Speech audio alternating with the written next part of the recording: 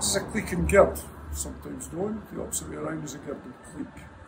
It's a child's toy of many years ago, and we use it in Verdant Works as a reminder of some of the children who worked in jute mills as half-timers or half-time children, where they spent the morning in school and afternoon in the mill, or vice versa, aged 9, 10, 11.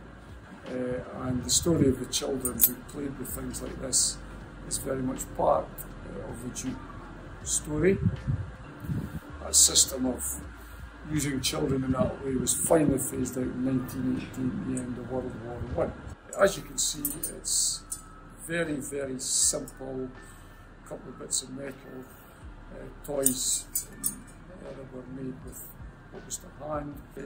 So on that note, I will attempt to demonstrate the trick, if that's the right word, with a cleek and gird, is to have the handle down as near to the ground as you can manage, and to put your other hand over the top like this, and off you go.